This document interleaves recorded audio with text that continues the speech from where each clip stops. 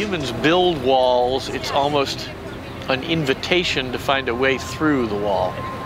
Living things can always find a way through a wall.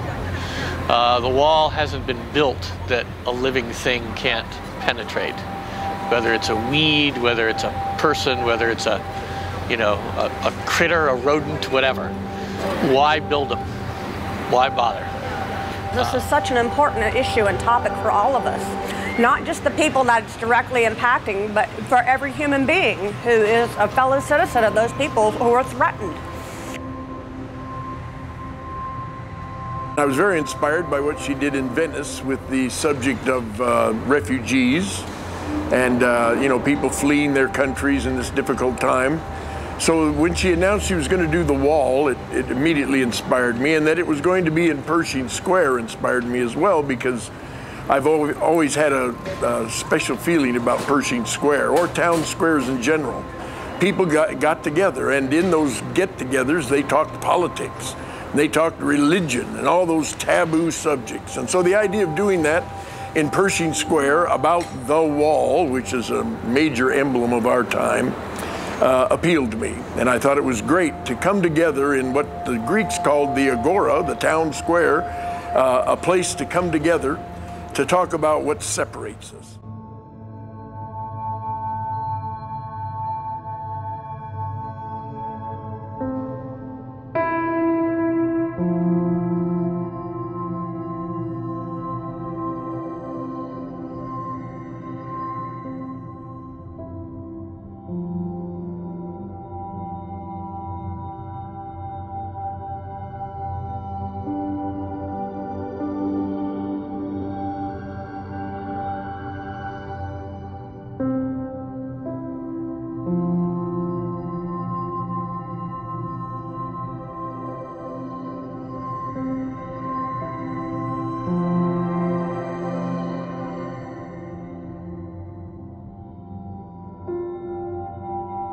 I see what she's doing. To me, it serves many purposes. I see it as a border, as a wall on the border. And I also see it as how people, their hands, are embracing the ideas of freedom.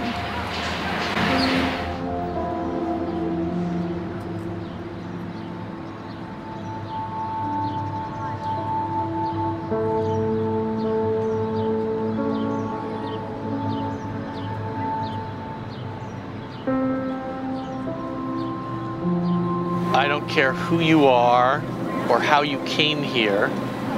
If you're here, you belong here. If you're here, you're my neighbor. If you're here, where else would you be? So, we're in downtown LA. I read about Lily's project and I thought it was marvelous, so I decided to come join it. I chose this position for my hand to be an open-handed, to be open to experience. I think her idea of putting this on the fence is wonderful, because actually I think there's a kind of paradox that she's putting them on a fence in order to help us tear down fences. We don't need fences, we need bridges.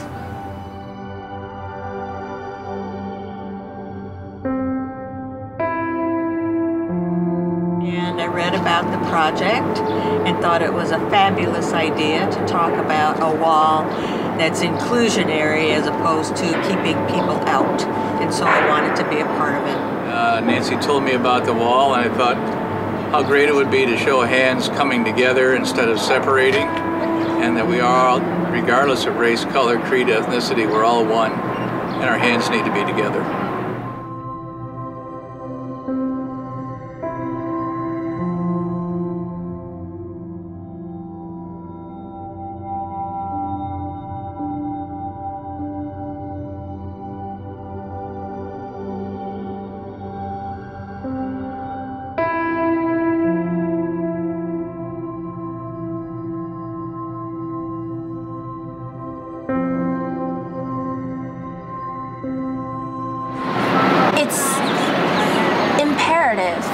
people to know that they're a part of something, for them to know that they actually have an impact and that they can make a change. Because so often people feel that they're helpless, but if you can take a hand and know that your hand in something makes a difference, then yeah, obviously you know that you've participated in something, you've had an impact on some form of social change. And I think that's so important these days, just being able to appreciate the humanity of us all. And hands are everything. Our carbon footprint, our handprint, you know, that's what makes us individuals. And if we're able to say, I'm a person, you're a person, obviously, like, all lives can't matter unless Black lives matter. Like, this is everything. So how can we band together using our hands, using the footprint that we have on this planet?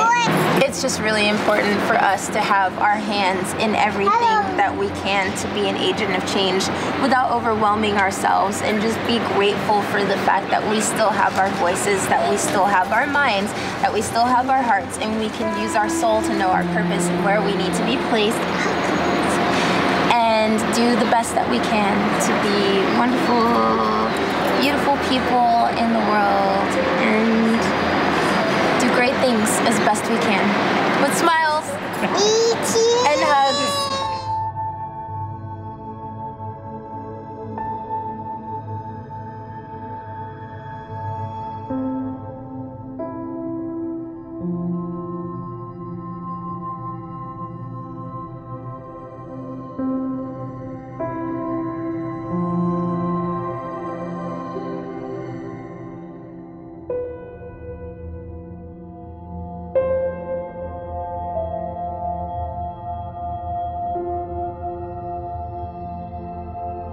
I'm Darius Nile, and this is my hand. And I chose this position because this is the hand that kept me alive when everyone gave up on me, when nobody wanted me, and all I had was myself. And I clawed my way to the top. And I'm still here, and I've survived everything that's come my way. So this is my hand. And it's also a hand of kindness, because I've tried to be kind to virtually everyone I've met in this city, despite how they treat me. And I believe in the power of touch. And I was just passing by today, and I was curious to see what these artists were doing.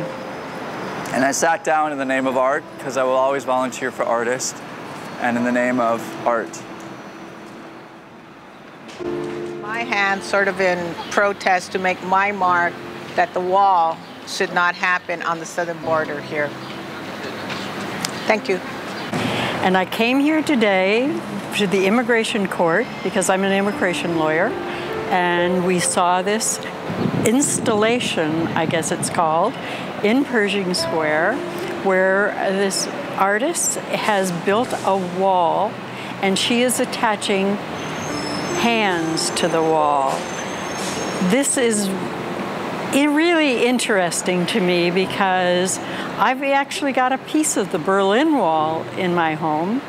These hands, to me, signify all the people that are trying to get in that can't get in. And this is my hand cast model. The reason I chose to make it into a shape of a gun is because right now there's a lot of criticisms, and there's actually a social wall between people that want gun control and don't want gun control. My position on it would be that I'm actually on the wall because both sides have very reasonable arguments, and the wall seems to be the middle ground between the two sides of the social spectrum.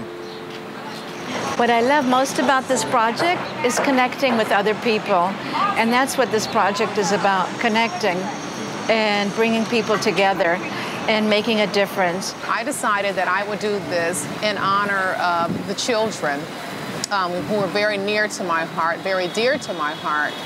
And two reasons. I selected this particular casting because I wanted to emphasize love in our hearts for one another, love that stretches abroad, love that stretches beyond color barriers, races, disabilities, gender, and also prayer, praying for others, supplicating, adoration and being thankful of what we have available to us.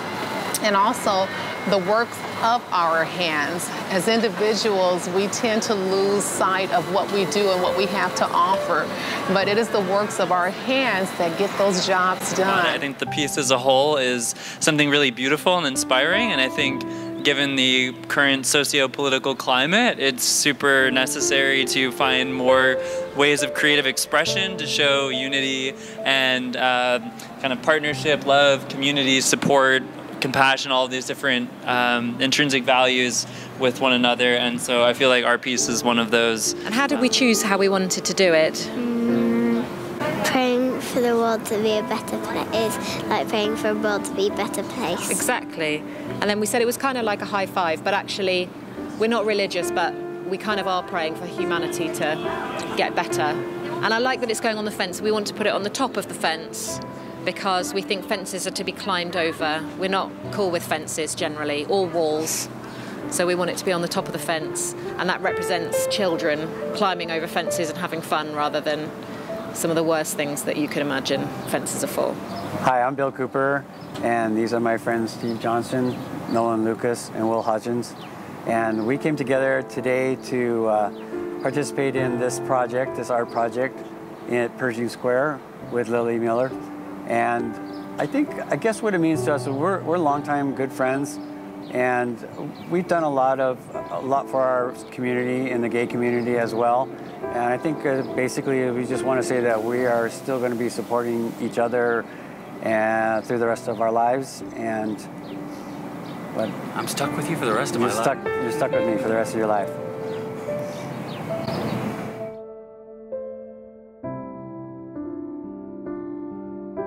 So what does the wall mean to you personally?